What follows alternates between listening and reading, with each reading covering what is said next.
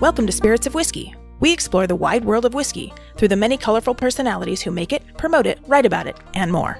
With each podcast, Kerry Moynahan, a certified bourbon steward and bartender, and yours truly, Philip Dobard, director of the cocktail collection, interview whiskey's most important names. From high-profile makers, blenders, and ambassadors, to out-of-the-way innovators and remote pioneers. Join us as we discover the people and elements that give the water of life its spirit. It is Whiskey Wednesday, December 16th, 2020, and you're listening to episode 27. Today we speak with Julian Van Winkle III about PAPPYLAND, the new authorized biography by Wright Thompson. But first, stay tuned for this week's Whiskey Chronicles.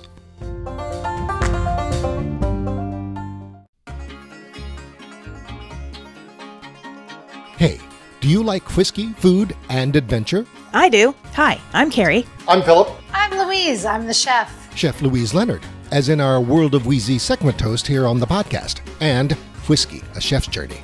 That chef. That's right, the project that started this very podcast. The series stars our very own chef, Louise Leonard, winner of Emmy-winning The Taste on ABC. And explores and connects the worlds of whiskey and food, city by city, country by country. Would you like to see this spirited culinary adventure on a TV near you? Well, you can by helping us finish the pilot episode through our crowdfunding campaign. For more information, including behind-the-scenes photos, videos, and incentives, and to make a pledge, visit our website, whiskeyashefsjourney.com. Or search for our campaign, Whiskey, a Chef's Journey, at GoFundMe.com. That's GoFundMe.com now. Well, I think it's a cheers to that. Let's. Cheers.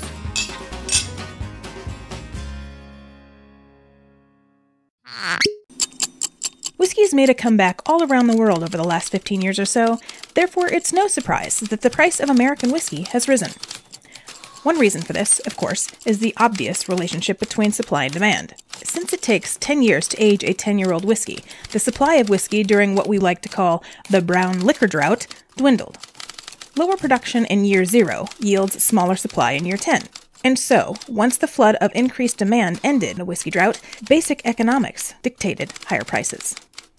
There are also other factors, such as taxes that distilleries pay government entities, and changes in the price of glass bottles, as well as other economic factors, not the least of which is demand, all of which contribute to a steady rise in the manufacturer's suggested retail price, or MSRP, of distilled spirits. American whiskey pricing, unfortunately, has an additional and very powerful economic undercurrent that's having a profound effect on what a bottle of bourbon is supposed to cost.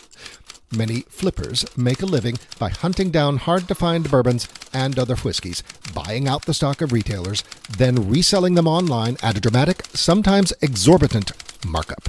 This is what's known as the secondary market. Today, there's a mania for certain brands that's expanding dramatically. 10 years ago, for example, one might have heard about collectors going to great lengths to obtain bottles of premium bourbon that had fewer units on the retail shelves than other American whiskeys. Brands such as Pappy Van Winkle, because its production is so limited, were increasingly difficult to find. So, many collectors shifted their search to Buffalo Trace's W.L. Weller. This is because both wheated bourbons were made from the same mash bill. As Weller became harder to find, the mania shifted again and again and again, to a point that a frenzy built for seemingly every Buffalo Trace brand. And it's not just Buffalo Trace products. As time passes, the practice of gouging on any spirit, but particularly whiskey, that generates a certain level of hype is becoming normalized. The result? Up to 500% markups from MSRP on in-demand bottles, such as Heaven Hill's Old Fitzgerald bottled in bond, Four Roses Small Batch Limited Edition, Michter's Toasted Barrel Rye, and Brown-Forman's Old Forester Birthday Bourbon. So why don't distilleries just step in and say, hey, don't go marking up our products by 500%? Because legally they can't. In the United States, due to the 3-tier system of distribution, distilleries are barred from setting maximum prices on their products. This system, a lingering legacy of the political bargaining surrounding Prohibition's repeal, distances distilleries from distributors and distributors from retailers. So what's really the only corrective action that will eliminate price gouging in secondary markets? Stop paying for whiskey at higher inflated prices. Perhaps try some new brands that are more widely available, so the MSRP can be maintained across the very many great whiskeys being made today. Up next, we speak with Julian Van Winkle III, who talks to us about author Wright Thompson's new book, PAPPYLAND, and shares his thoughts on the secondary market. Stay with us. Today on Spirits of Whiskey, we are very fortunate to have with us Mr. Julian P. Van Winkle III. Julian is president of the Old Rip Van Winkle Distillery, maker of Pappy Van Winkle Bourbon and Rye, and he is the subject of a new book, PAPPYLAND, A Story of Family, Fine Bourbon, and the Things That Last, an authorized biography penned by Wright Thompson. Welcome, Julian. Thank you all. Thanks, Philip. Glad to be here. Yes, thank you for coming. Quick question. The P, I know you have a son named Preston. Is the P for Preston? This time it is not.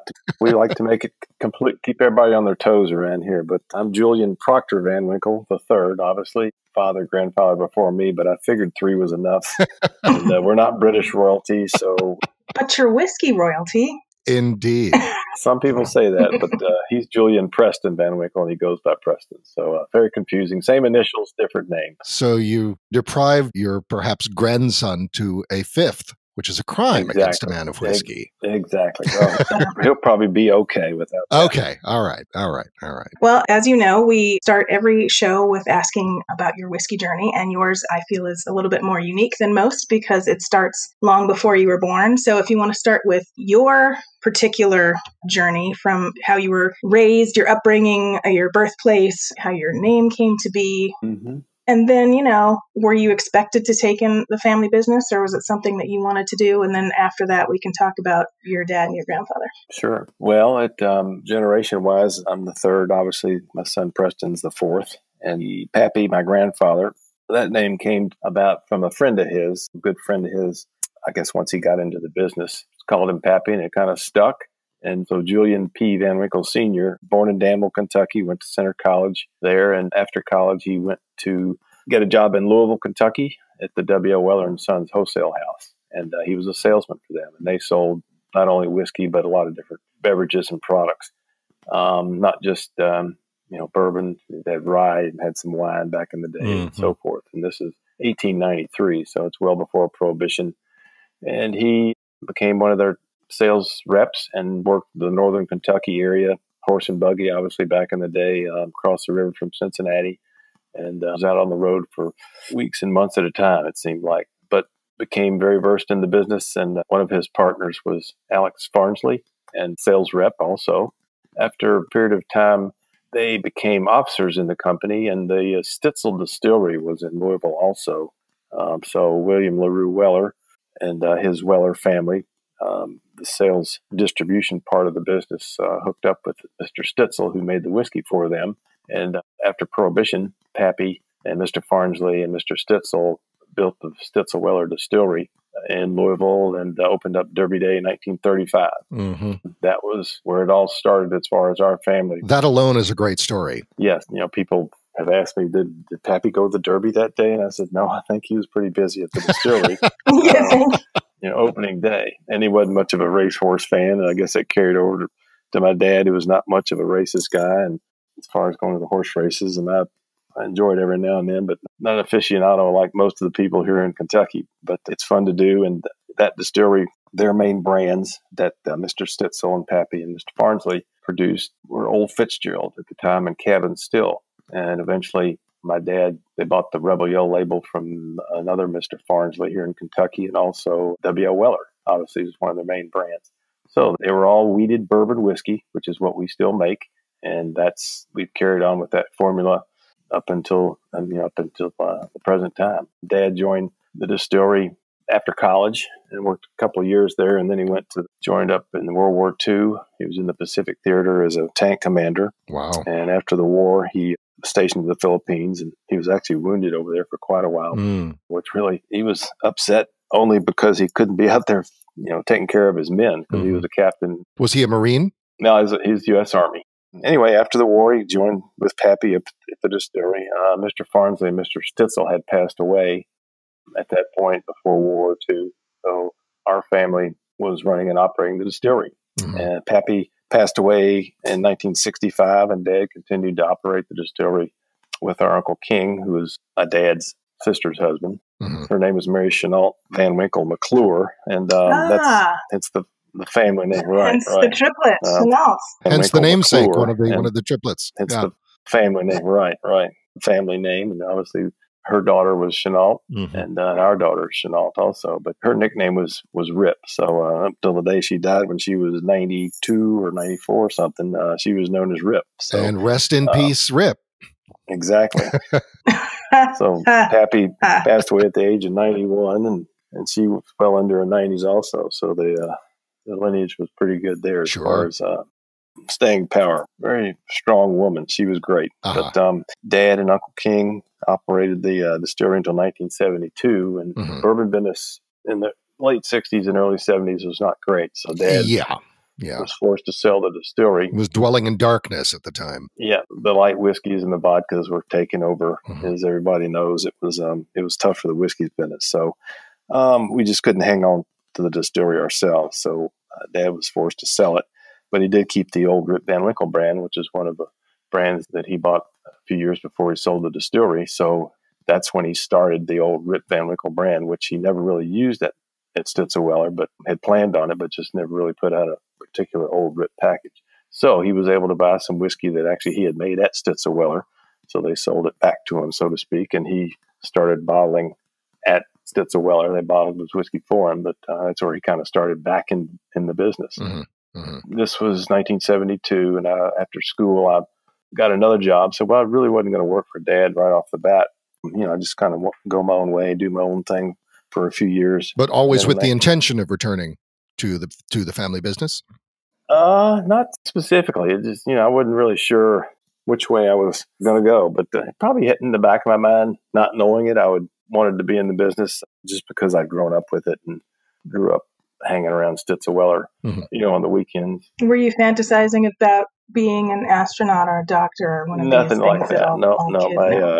No. My ambitions were, I don't know what they were, but it could have been. I'm sure it was a seed planted back there somewhere. So, where'd you go to school and what did you study? I went to a couple of different prep schools in Virginia, Woodbury Forest and Blue Ridge School, and then stayed in Virginia. Went to Randolph-Macon College in Ashland, Virginia. Okay. And economics was obviously one of the courses I focused on, but was there for 3 years and came back to Louisville to finish up school. Okay. And then at that point, I got this job in Louisville, actually at a clothing store here in town for about 4 or 5 years. Wow. A haberdasher. Yeah. And it was a great deal as far as buying clothes because you would get the cost minus whatever percent. So it was, I had a pretty good wardrobe back then anyway. I knew I didn't want to make a career of that. Matter of fact, they wanted the people that owned the store. That's why you work at Rip Van Winkle, so you can get the employee discount. Exactly. Well, I wish I could get some of that employee discount. Just really tough to do, but sorry. Do you get an employee discount at Pappy & Co.? Yeah, actually I do. They're very, alcohol is one thing, but selling dry goods is another thing. So that's good. Right. They send you baseball caps? Oh, yeah. The daughters are nice enough to lay a little stuff on me every now and then. So that's nice. All right. I'm sorry. Back to the main story. Sorry. Couldn't resist. That's fine. And the owners of the clothing store, like I said, had been there 4 or 5 years, asked me if I wanted to become a buyer and so forth, which I kind of looked down the road and said, well, I'm not sure I want to stay in the clothing business my whole life. It was fine, but I think probably I'll hop off and join my dad and work for him. So he actually asked my wife, Sissy, that she asked her, do you think Julian would want to work for me? And she said, well, why don't you ask him? So he did, and I said yes. And so that's when I started working for him, and that was 1977. Right. He was a tough guy. He was, he was in the Army, and he really loved it. And I think I was his PFC. It seemed like at the time. So I was just one of the grunts in his platoon, so to speak. But no, we had a good relationship, and it was fun working with him. And obviously, he knew a lot about the business, and he brought me along for just really 4 years. He passed away in 1981 after I joined him in 77 of prostate cancer. So I was handed the business with not knowing a whole lot how to run it, and business wise, and there's a lot to learn. And I was by myself, and it was an expensive deal, and kind of had to learn it by the seat of my pants, so to speak. But had a lot of help through the years. And my son Preston, who's our oldest child, he got out of school and went to the University of Kentucky and graduated in 2001. So I grabbed him the day after he got out of school. After Dad passed away, old Fitzgerald / Stitzelweller was doing our bottling for us. But when Dad passed away, they kindly asked me to go find somewhere else to bottle the whiskey because they were really just doing it as a favor. They weren't in the bottling business, so I can understand that. So I bought this little bottling plant in Lawrenceburg, Kentucky, just down the road from Louisville, about 50 minutes, and I owned that until 2002. But when I got Preston, after the day he graduated from school, I put him to work.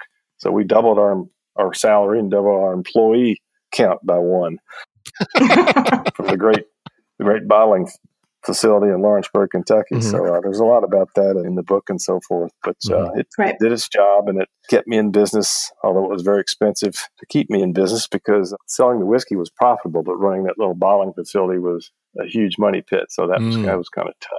Okay. Yeah. Did Preston always want to join you, or was it just like he said, okay, well, Dad wants me, so I'm going? It was we had a similar path in that he wasn't really thinking about it, I don't think, too seriously as far as working for me, but the Kentucky Bourbon Festival, which normally is held in September every year. Obviously, this year it wasn't. But back then, we set up a booth, the big fancy Saturday night soiree, so to speak, of it. It's a 2-hour tasting and then a dinner and dance, so to speak, in Bardstown. And we had a tasting booth that a fellow helped me out designing, and it looked like Pappy's study. It was all mahogany looking, artificial fireplace, and his portrait above the fireplace, and a bookcase, and wing chairs. It was quite impressive. So, having a really good whiskey and kind of a new guy on the block, as far as competing with the Maker's Marks and the Beams and the Heaven Hills and so forth, we got a lot of good feedback from people trying our whiskey. So we had quite a crowd there. So he was taken with that. I asked Preston, and at least one or two of his sisters were in town to do it. So they kind of helped out. So they all kind of got the bug at that point. So I think that's where he figured out that he would like to be a part of this whiskey thing. Okay. So, cool. That's where that started. So and what year was that? Well, it would have been late 90s, I guess. Okay. Yeah, before we hooked up with Buffalo Trace, which was 2002. All right. So 2001, the Pappy label was one that I created after I found that picture of Pappy on the label lighting a cigar. I love that photo. I found that picture. I found that picture in our basement in a file. So I had some older whiskey that we hadn't sold at 15, 16, 17 years old or whatever. So I like to honor Pappy with a 20-year-old bourbon. So designed that label with an artist friend of mine, and that's when it was about 1995, 96 when that came out. So that was started to pretty good, very slow start because the whiskey wasn't cheap, and I didn't sell it for a lot of money. I think back then the 20-year, the first price we had was below $50. So oh wow. But this I need was a time machine. So 1995, a long time ago, or 96. He helped me out, and the bottling facility we did a lot of contract bottling for some other labels, get me going. But I knew I wasn't putting any whiskey away for the future. And Buffalo Trace bought the W.L. Weller label in 1999 because the Diageo, or United Distillers back then, was still running Stitzel Weller, and they sold off all the bourbon labels that we had, which were the 4 labels: Fitzgerald, Weller, Rebel Yell, and Cabin Still. They ended up selling them all to other distilleries, and Buffalo Trace ended up with the Weller brand. So they wanted to hook the Van Winkle with Weller.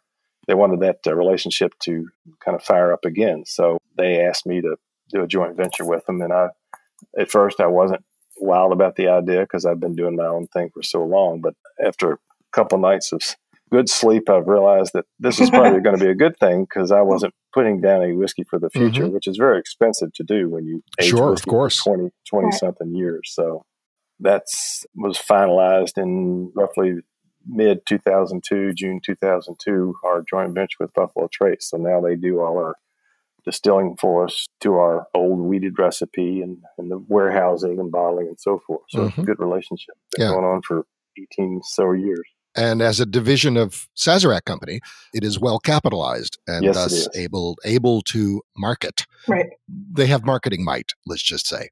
Right. As I mentioned, it takes quite a bit of capital to put a bunch of barrels away every year for 10 to 23 years. So that's right. Unless you've bonded it, you have to sit and watch it bleed money until you can put it on the market. Yep. And then you also need to have space to keep putting things in. Yeah. when I look back on it, I'm not sure how our family could have kept Stitzelweller, because they out putting away whiskey like that for so long. Mm-hmm. It'll make you go broke in no time. And so it's a tough business, but luckily we have some good partners that can afford to do that. So it's worked out very well. So the ones that you're making into 20, 25 years, do those age at your facility, or do you go to Buffalo Trace somewhere? Kind of a mixture. I had some at my Lawrenceburg plant. When we did the joint venture, we took some of the barrels that I had stored and shipped into Buffalo Trace, and Stitzelweller had some barrels, and Buffalo Trace had their own inventory of wheated whiskey. So they came from a little bit of everywhere. Mm-hmm. Cool. Yeah. Yeah. And you came into some legacy barrels, did you not? That the Stitzelweller owner said, here, you want these? Yeah. The late 90s bourbon was still, there's tons of it floating around. Uh-huh. A lot of distilleries buy each other's bulk whiskey, depending on if they're short of whiskey of one brand, they'll buy the whiskey and sell it in a different market because the flavor profile will be different. But I knew Stitzelweller had older whiskey, and they were actually taking some of that to blend in with a Canadian whiskey brand that they own. So that was blasphemy as far as I was concerned. But right. It was a really good bourbon that they, it was not a popular bourbon, wasn't popular. So it was just juice to them. So, but to me, I knew it was valuable. So we were able to contract with them and get a good supply for quite a while. And that's how you were able to introduce these superannuated, if you will, these super aged bourbons using older stock that you had had the good fortune of coming into. Right. So it all worked out well. And then we're still trying to get, that the supply situation is not good as far as the demand. I mean, we make more every year, and, we can get into that if you all want to, but we've made a lot more whiskey every year for the last 18 years, but the demand is increasing. So demand is, because you're kind of a popular guy, kind of a popular family. Calm down. So I'm not complaining. I'm just telling you, trying to explain the situation. Yeah, as I'm fond of saying, unmet demand is a happy problem. Yep. Well, my grandfather always said, if what you want to do is make a really good product and keep it in seemingly short supply, because you don't want to completely fill everybody's demand, so to speak. Right. So as everybody knows, supply and demand can affect the price of the product and so forth. So we're doing the best we can, but we're still short of whiskey, and we didn't have enough older whiskey to sell down the road. So we've had to just cut our supply and so forth. And, we're working on getting it up to the demand, but I don't think we'll ever make it, to be honest with you. Yeah. Wow. I mean, I think that's part of the charm about your whiskey is that it's so hard to come by that people just will do whatever it takes to get it. Yes, they do. It's crazy. Human nature is such that if it's in short supply, people think they've got, that gives them reason to really want to find it and own it or give it away and so forth. So it's a good thing. I just got this flash of my childhood, and I don't know if it's that great of an analogy, but it reminds me of the 80s when the Cabbage Patch dolls were the biggest thing, and nobody could get them for Christmas, because they were fighting for them all of the. I mean, I've seen other things, like some Elmo doll did that once, but I've never seen anything quite as crazy as that in my lifetime. Right, yeah. And I kind of feel like that's how your whiskey is, that people are like. There's a lot of that stuff. There's a ton of it around. So that's just, like I say, it's human nature. Yeah, indeed. Yes, which leads us to the book, which is, what is currently out right now and what we wanted to promote to help sales for Christmas, because I think it's a fabulous book. So how did this book come about? Did Wright call you up and say, hey, I'm interested in doing this thing? Or did you say, if anyone wants to do a book, and there was other bidders out there saying that they wanted to do it, and you decided he was the one to tell? How did that come about? Well, it sure wasn't my idea, because I'm not kind of a quiet guy, not really want to put myself out there too much. So I was very skeptical about the whole thing. But through our business and a great outfit called the Southern Foodways Alliance, which is out of Oxford, Mississippi. At Ole Miss in Oxford.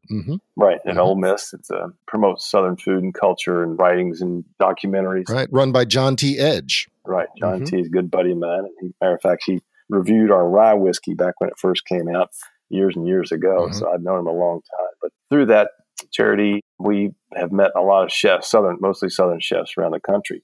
And I think John Currents, who's a chef in Oxford also that Wright Thompson knows very well, he's got several restaurants there. All these chefs put out cookbooks. It seems like 2 or 3 a year. It seems like there are a lot of cookbooks out there. But his agent in New York since John knew me. And Bourbon this is probably 3 or 4 years ago, at least I'd say. Those two got together, I think, and said, well, let's, maybe Julian can do a book about Julian and we'll get Wright to write it because, they knew him very well. That will just, not sure how it's going to go or what it's going to be, what this book is going to be, a biography or just a fiction or nonfiction or whatever. But Wright was on board for it.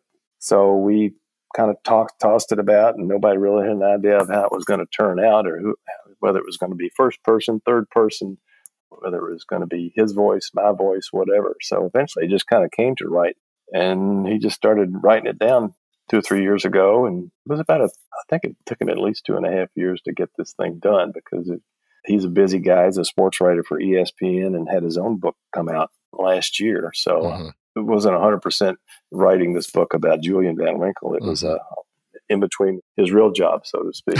Yeah, he's known for writing biographies of famous athletes. Yes. He knows a lot of them too. See, we didn't know you were a famous athlete. That's good to know. Yes, you're a pot still jockey. Exactly. That's about it. Like I say, I was very skeptical about the whole thing, but then we started sending drafts to us, and we kind of wove this story of his life with his father and my life with my father, and kind of a parallel situation. And the whiskey part of it is really it's in the book. It takes a while to get to that part, actually. It does. It's not all about that. It's more of a personal relationship with family and how whiskey can be used to create friendships with people and enjoy with people and so forth. So he really nailed it with his the way he put it all down, and his verbiage is incredible. He's a wordsmith. Yeah. He can describe stuff that you just have to sit back and go, wow, I can't believe that somebody can describe something like that. But he does it over and over in the book. Was your first meeting at Churchill Downs? No, we actually met at probably an SFA event in Atlanta. Okay. A year or two before that, I would say. But like after it was decided to do the book, was that? No, that was before, I think. Yep. This was probably a year or two, year and a half before the book idea came up. Mm-hmm. We weren't great friends, but we have become great friends because every now and then he would drive up to Louisville or meet me at the distillery or whatever. So it turned out great. Yeah. Well, you had to open up. Yeah. You had to open up to him. You had to download a lot of data. Yeah. And he's good at extracting information. I'll tell you that. Because well, he's a journalist, of course. Right. Very good at it, too. I really did like how he did intertwine, his story with your story, and how we got to know him as well as we got to know you. I thought that was a very unique approach to this kind of a book. Mm-hmm. Did you have any reservations, or did the brand have any reservations, officially or unofficially, about opening up? Well, in the last few years, we haven't done a lot of these interviews. We haven't, we've been asked to do articles and be on television, this and that. And we just kind of want to keep it on the down low because there's no sense in promoting something that is really hard to find. And most people can't find it unless you get on this aftermarket, the secondary market, that's where the prices are through the roof. So right. We really kind of been shunning as much publicity as we can. We want to put ourselves out there a little bit, but not a whole lot. So I was a little nervous about doing this, and people will see the story, see the book. Oh, there they go promoting their brand again. But it's like I said, but you can buy the whiskey. Right, exactly. So it just angers people if they read something and get fired up about something and they can't find it unless it's $2,000 or $3,000 on the damn internet or something. Well, then they should start going to Pappy & Co. and getting all the barrel-aged products that are available there because they're fantastic. Yeah, and the girls are reaping the benefits of people not being able to find their product because. Good. You did touch on something that I've heard. Well, let me see if it's true. I'm sure it probably is. But you touched on the secondary market and how they overprice it and sell it. I'm assuming that makes you rather mad because that's not what you would want to sell it for. Yeah, I guess some of the people that see those prices think that maybe we're reaping the benefit from those huge prices. But obviously, we have a suggested retail price, and our distributors have a regular markup, and our retailers are asked to sell at a regular markup. And some of them do, and then some of them also take advantage of the scarcity, so they mark the prices up quite a bit. But the worst, the secondary market, the worst part about it, number one, being illegal, because alcohol is very tricky to sell. Indeed. You have to have a license to do it, and that's all illegal totally. But we're also worried about counterfeiting, which is happening. Mhm. Oh, no. So if you buy a bottle of whiskey that's several $100 or several $1,000s, it could be something else in there. Right. Oh, that's awful. So that's why we really don't recommend anybody buying anything except from a licensed dealer. Yeah, there's a whole Right. now. There's a whole sort of cottage industry of investigation, whiskey Oh, yeah. investigation. Yeah, Yep. there are sites popping up, and now if you look online at the range, both Old Rip and Pappy, the suggested prices are all very reasonable, particularly given the quality and the demand. Running from $70 to $300, Mhm. excluding the 25-year-old. Right. But it's like, oh, okay, yeah, that's approachable, Yeah. It's and the consumer can't access those price points. right. Right. But some people do, and they'll pay anything to get it. But then that's the worrisome part for us, is that you may be getting duped by somebody who's put something else in. Right. Mm-hmm. And then if it tastes terrible, they'll say, "Oh, this wasn't even worth it," and Yeah, that exactly. makes it even That's worse. true. That's Right. true. Now, on the 25-year, I see you guys have it in a Glencairn Crystal. How did that come about? Did they approach you guys, or did you guys approach them to do the Glencairn? We've been using their tasting glasses for years, and most distilleries do this. It's the very familiar looking little tasting Mhm. glasses that I have a full collection myself. everybody has. This 25-year-old was it was kind of an experiment we did. Preston and I were tasting our 23-year-old barrels, and a few of them were just exceptionally really nice. So I wanted to have those age a little bit longer, another 2 years, to see what would happen, because we Mhm. never sold anything at 25. So it was just kind of an experiment. So we wanted to come up with a nice package. So the Glencairn people came up with that bottle, and then we designed, the etching in it in the gift box that was made from some of the old barrels from the ones that we used. So it was a fun project. Mhm. That's cool. But it was kind of a one-time event. There were only 710 bottles produced, so it was a fun project. Was the suggested retail on the 25? That was, I think, $1,200. Okay, all right. Wow. Which is now you can find online for $30,000 US. Yeah. Seriously, Exactly. Seriously? Seriously. Wow. That's crazy. Yeah. I don't know if anybody's paying those prices, but Not me. You never know. Someone with an image problem. Don't come looking for us, Yeah. whoever you are. A lot of money floating around out there, Yeah. so people can. Indeed. Can we talk about the expressions? There are 6 in the standard range across 2 brands, Mhm. plus the 25, which you should say was a one-off. Right. But can we talk about sort of the order of introduction? You have 2 house brands, the Old Rip Van Winkle Mhm. and the Pappy Van Winkle. And we also understand that some bars are menu labeling the Pappies as Old Rips. Right. Why? So anyway, can we talk about the division of the brands and the order of introduction of the expressions? Sure. As I mentioned, the old Rip Van Winkle label was the original one. Mhm. After we sold the distillery, and that's what Dad started with. It's the only IP you had held on to Right. through the changing of hands. That was it. And we did have a label called Old Commonwealth, which Dad owned also, or started. And it was used for our decanters, which was a big popular thing in the 70s and 80s. The lifestyle. Right. All these different bottles that a lot of distilleries did. Mhm. People didn't care about the whiskey back then. They Right. just wanted to buy the container. Right. Now, if they find those containers, they don't care about the containers, but the whiskey in there is really good from back then. So it's funny how it's all. But Old Rip was the first one, and Dad bottled that first at 7 years old. And when I got some of this Stitzel-Weller stock in the 90s, I changed it to 10. So then I came out with the 12-year-old Van Winkle Special Reserve. Mhm. And then actually back then, the 15-year was also an Old Rip Van Winkle package instead of a Pappy. And the original Pappy label was 20-year-old. And then I did the 23-year-old as a very premium product. And then years later, switched the old Rip label to a 15-year-old Rip to a Pappy label. Mhm. And same whiskey, just different packaging, so to speak. So the Pappy is the key word, so to speak. It's the one that people know about. And so they tend to relate to all of our brands as Pappy, even though it's right. Old Rip or Van Winkle Special Reserve. Right. What year did you introduce the Pappy variant? I think it was about 95 or 96 Okay. when we first started bottling it. Right. Okay. All right. So it's pre-Sazerac. Mm-hmm. Oh, yeah. All right. Now, the proof points, there's quite a range in the proof points, starting at 107 with the 10-year. And I'm assuming you, like most whiskey makers, you've reached these proofs as the happy balance of heat and flavor. Yeah, that's part of it. But the 107 proof, as far as our family, that was our entry proof, which means that the proof we would put the whiskey into the barrel to start aging at 107. So it was our barrel proof, so to speak. Okay. So that's always been kind of a popular number. So originally I had 90 proof and 107 proof 10-year. And we were so short, obviously, of each of those that we just discontinued the 90 proof. So if you want 90 proof, send me an email and I'll tell you how to reduce it down to our 107 proof down to 90. But, it's just simply add your own water. There's nothing to it. Have your chemistry lesson with your dram. Pretty easy.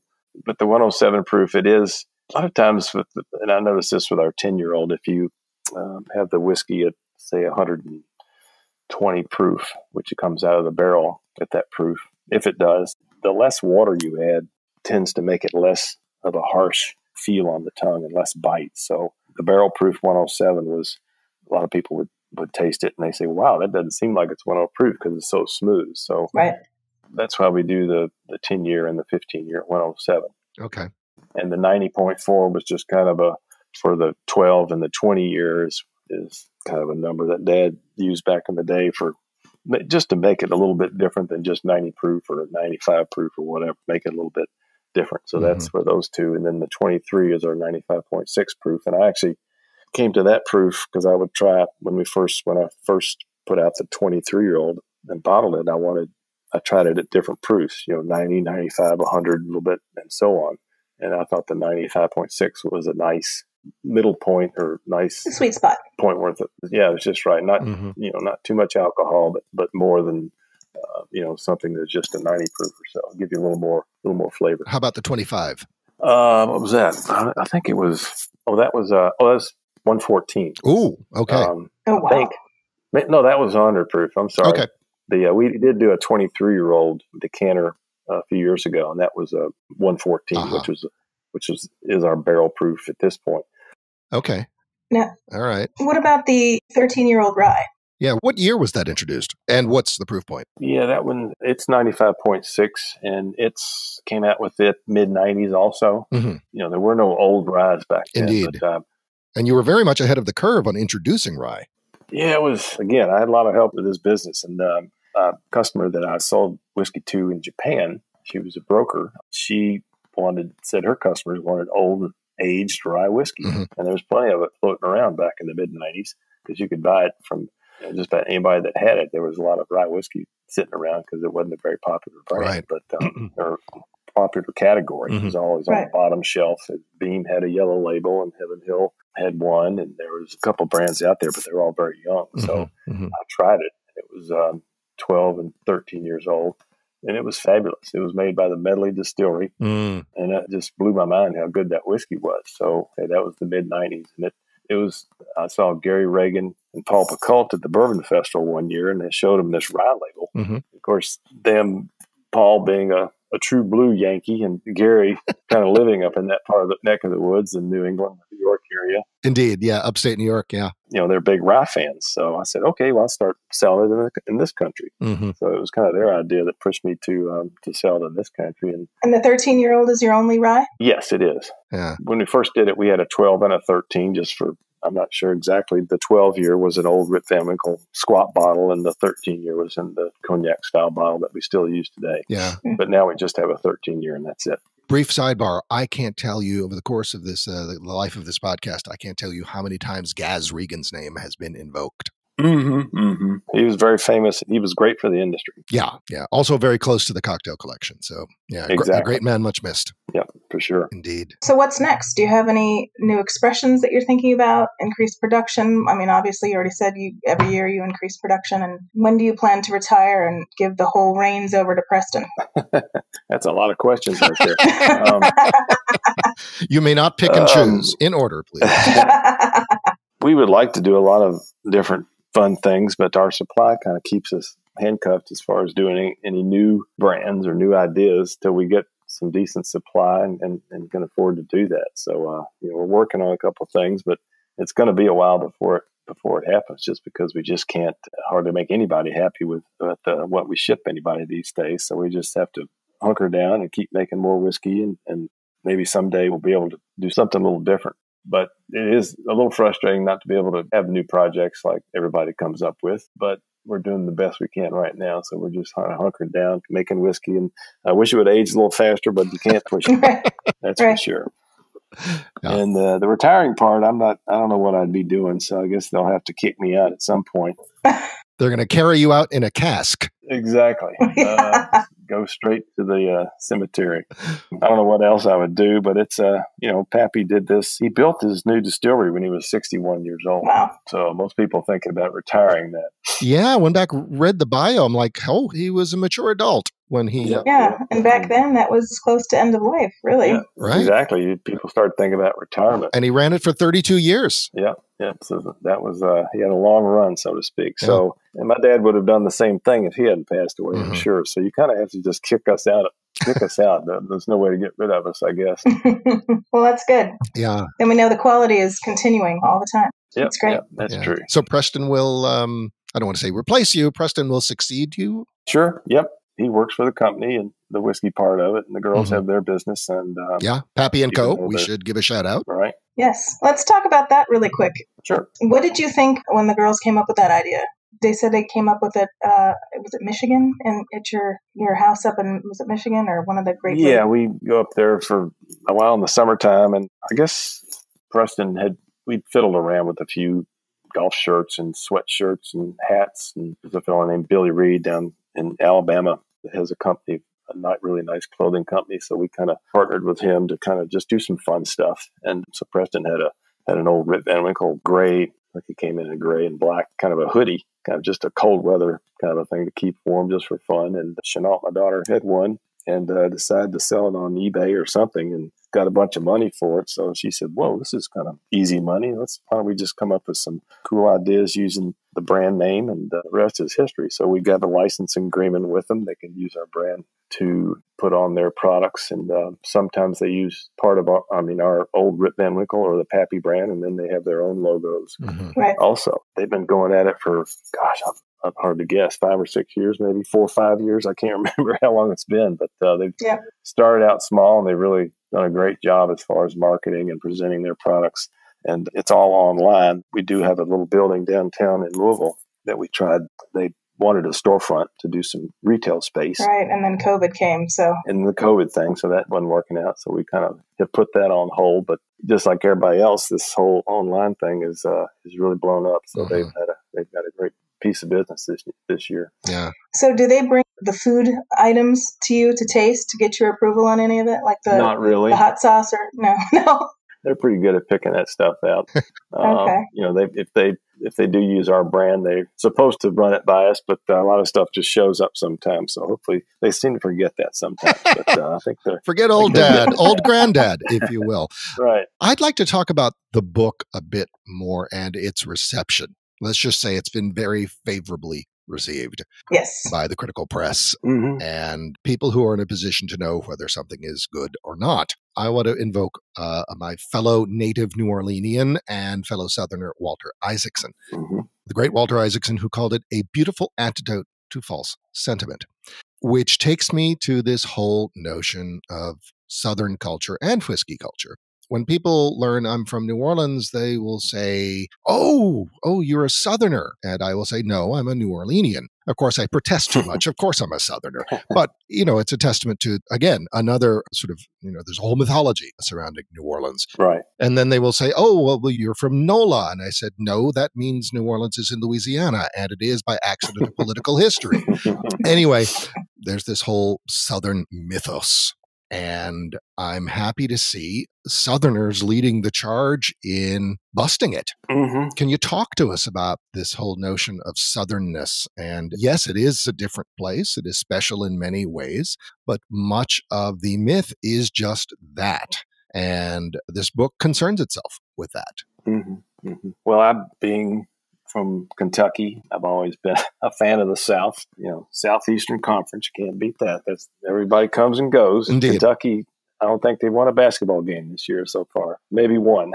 Yeah, Wildcats, not so much anymore. From an athletic powerhouse to, Exactly. And of course, Wright, being a Southerner, born in Mississippi, we are both proud of the South, and we're proud of what it's done in the food culture, and the people from the South are the best and have a little bit of if you compare the South to the North, obviously it's a big difference, and it's a different state of mind. Mm-hmm.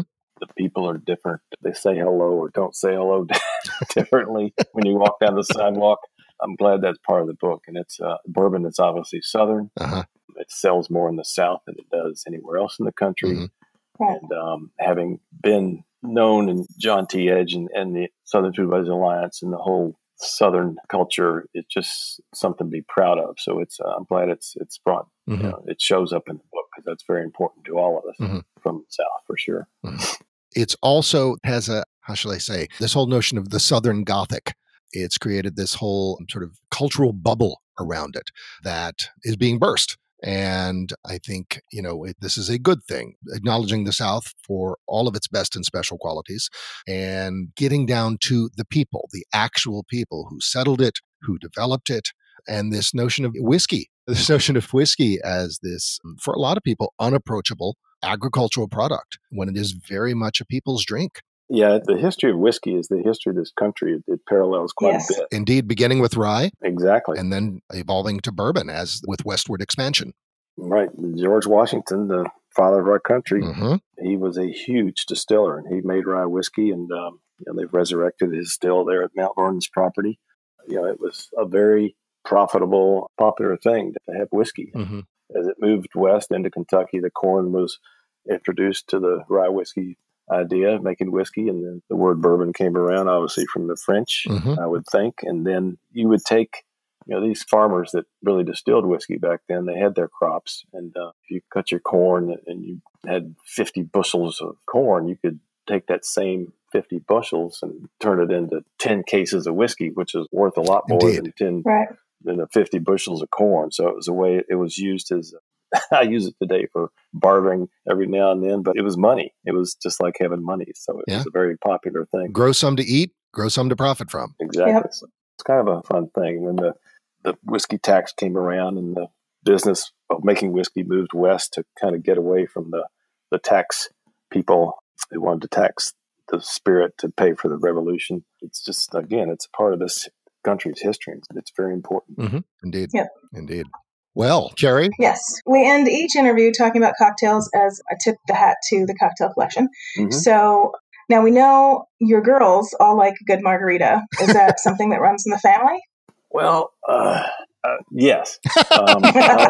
I learned about, just like, I'm actually a lot more interested in wine than I am whiskey, just because there's so many more variables, and the people and the ground and the dirt and the weather and everything affects it a little bit more than whiskey does. I mean, the grains in whiskey, but I went to a tequila tasting in Chicago years and years ago, and different tequilas, and I didn't know a thing about tequila. I thought Jose Cuervo was the way to go with that. The gold standard, as it were. Right. Yeah, the sugar water that's flavored like tequila.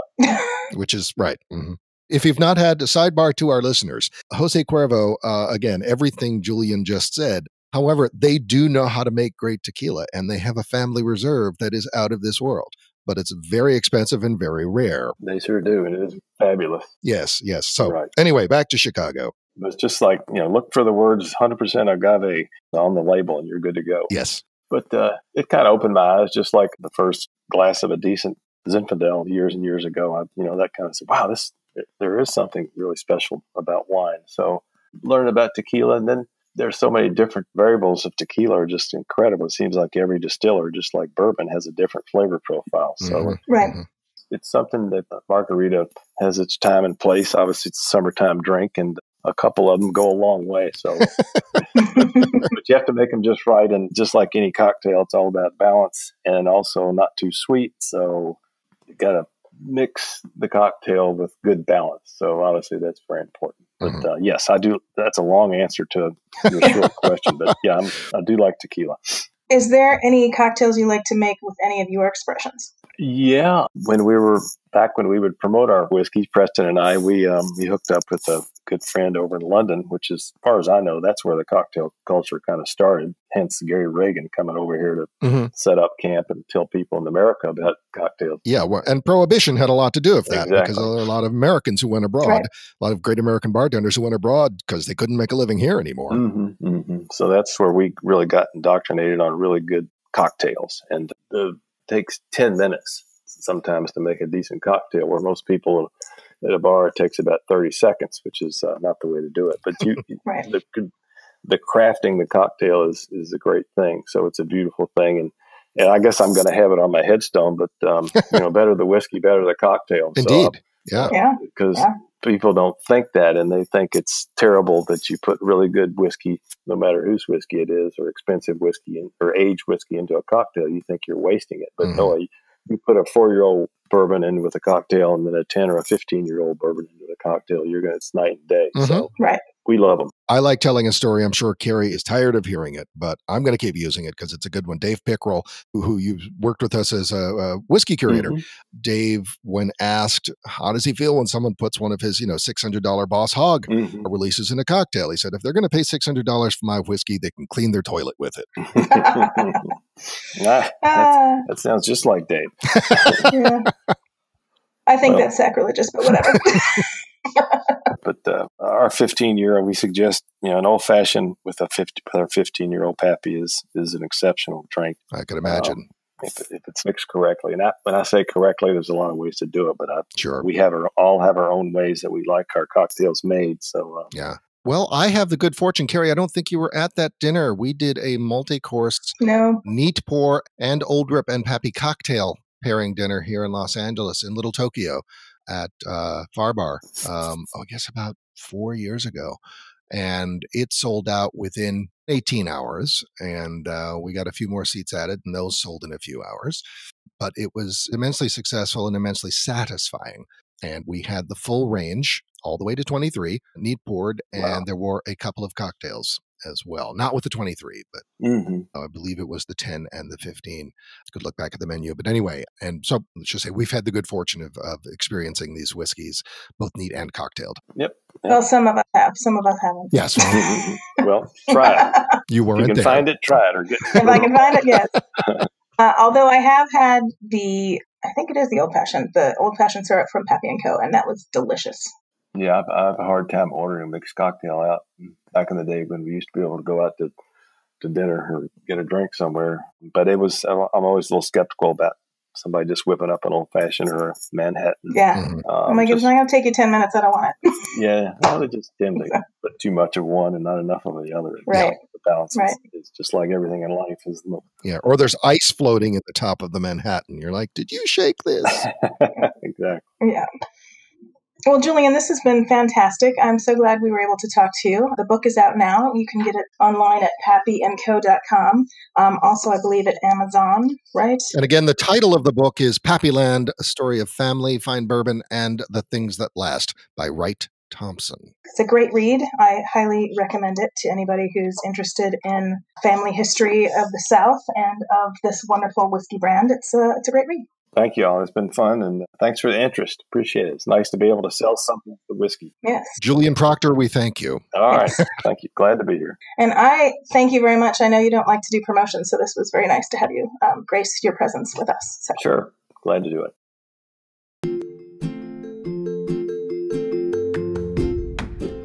The Center for Culinary Culture, home to the Cocktail Collection and LA Food and Drink Museum, has a YouTube channel featuring a mix of how-to, lively talk, and culinary entertainment. Already streaming are Cocktails, The Grand Tour, Culinary Quickies, Music and Booze with Mo, and this podcast, Spirits of Whiskey.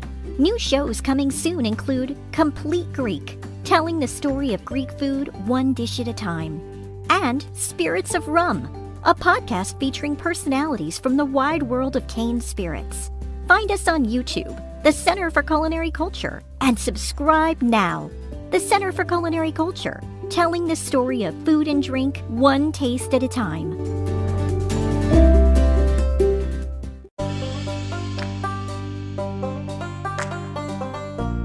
For show notes on today's podcast, please visit our website at spiritsofwhiskey.com. That's whiskey with an E. To learn more about the secondary market, we'll include links to supporting documents from today's Whiskey Chronicles. As always, you'll see upcoming topics, a guest roster, and links to past shows.